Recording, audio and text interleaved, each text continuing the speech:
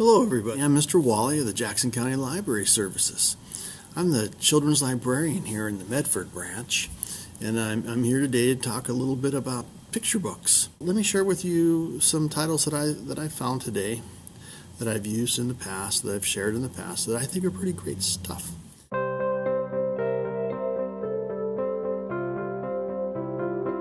I love about children's picture books is that we get to fall into people's art styles that we might not otherwise get a chance to invest our lives in. This one is Mariah Coleman's to Zigzag. I love good alphabet books. You know, why does it have to always be apple, carrot, dog? This is way out. Fun stuff. I have her work at home in coffee table books that are made for adult reading. She's all over the place. And it says to me that a good coffee table book, a good children's picture book can be all one and the same. That's how I feel about people. What I love about this is that, the world is filled with people doing all sorts of different things. The illustrations on this are spare but bold. The colors are, they're dreamlike and otherworldly. Duchess and peasant, knight and centaur, messenger and businessman. The world is made up of all sorts of people. I recommend People. This is by Blexbolex. Read it. Daytime Visions by Isol, another alphabet book. What I think about this one is that it follows the rule of children's drawing. We give these assignments. Draw a picture of a tree. And the picture of a tree, it doesn't have to be a snapshot. It's what a child pictures that tree being. This one here, goodness, little rabbit family, one more step. Wow. Give it time. Wow. That chicken.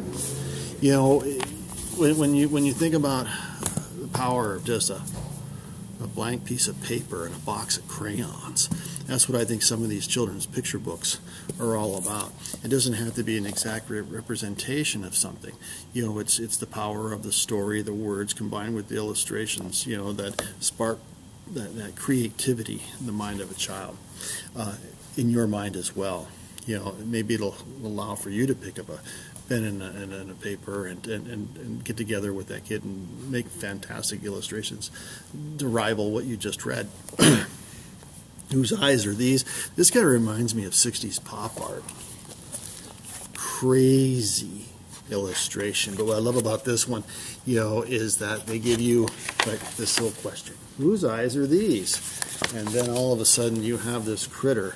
This one is Harry, the boastful hedgehog. And then it asks you to find the critter inside, its natural environment.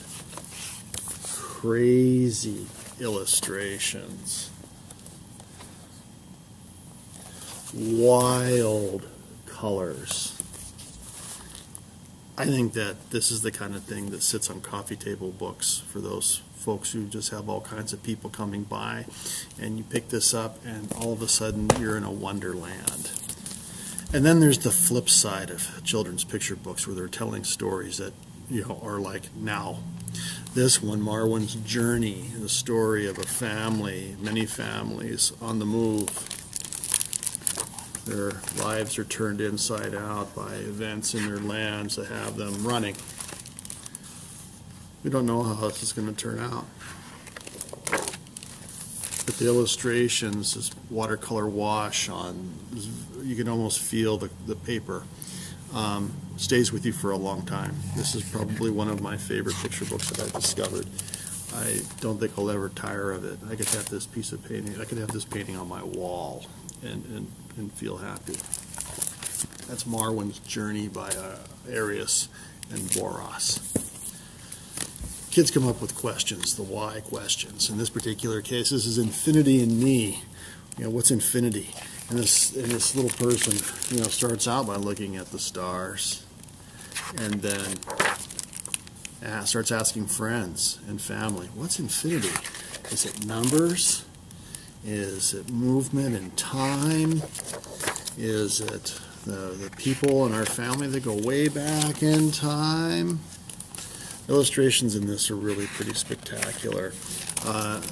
It's almost spooky, but at the same time, delightful. Highly recommend it.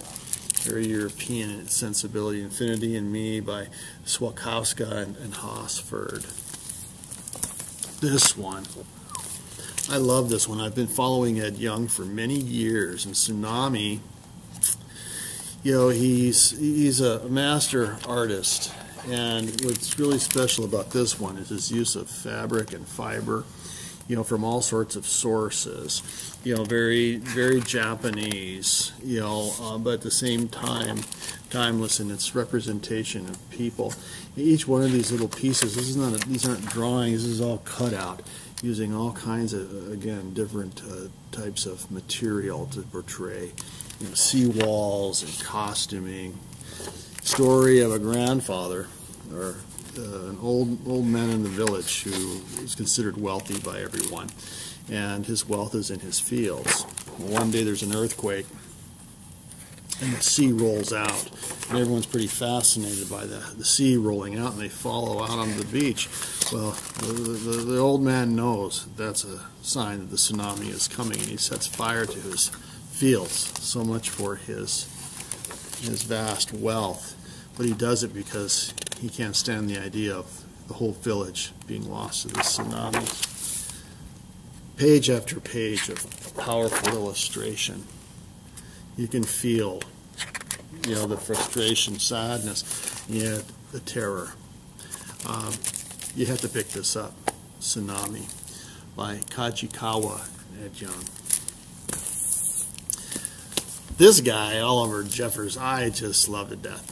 His picture books just thrill me. This is another alphabet book. This is Once Upon an Alphabet. And what I like about this guy's alphabet book is that each letter comes with its own little story. So, you know, it's not just, again, this is a mouse, this is, you know, a nose, this is, you know, this is a story book where every letter gets its own story. How nice is that? Quirky, fun, again, imaginative. This one I thought was cool too.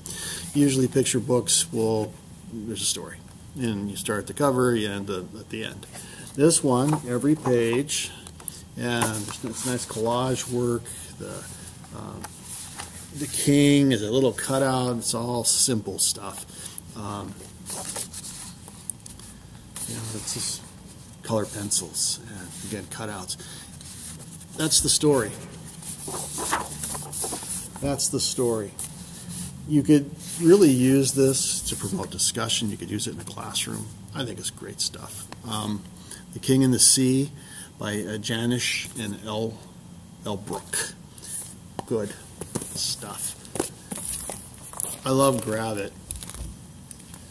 Emily did a nice job with collage work and spells. This one was super cool. It was supposed to be like, let's call it a calendar, and a lot of the pages have like little extra pop-ups. There's extra things for kids to look at and feel and touch and unfold. You can hang it on your wall, I guess. I don't know how this ended up in my picture book collection, because there's no way that this is going to last. But I think it's magical. Illustrations are just cool as all get out. And this one, you know, it looks like watercolor wash and ink. I think it's grand. And I'm going to end on a note of a couple of woodcutty looking books. This one definitely is. My Son John, Fever Dream Colors. I mean, pow. Great stuff. Simple rhymes. I just love the good woodcut. I'm gonna have to get another copy of this one. This one's kind of taped up. It's got a lot of love, and then this guy here, Chris Gall. You know, he does a lot of offbeat stories. He did one story that I used at story time about a family that moves to Mars, and the kid's bored to death, and he takes his little robot dog around and makes discoveries. This one right here is equally strange. All these people with fish in their lives. You know, fish dog. What's that all about? The batter up with the barracuda. You know, some days that's what it feels like in my head. I think we could all use more magic in our lives, and I think that's one of the beautiful things about children's picture books. It's been really great sharing these books with you today. I look forward to seeing you at the library, and if I don't see you, get online, place those on hold, and you tell me when I see you next what you thought about those books. It's been a happy afternoon. Look forward to seeing you soon. Take care. Bye.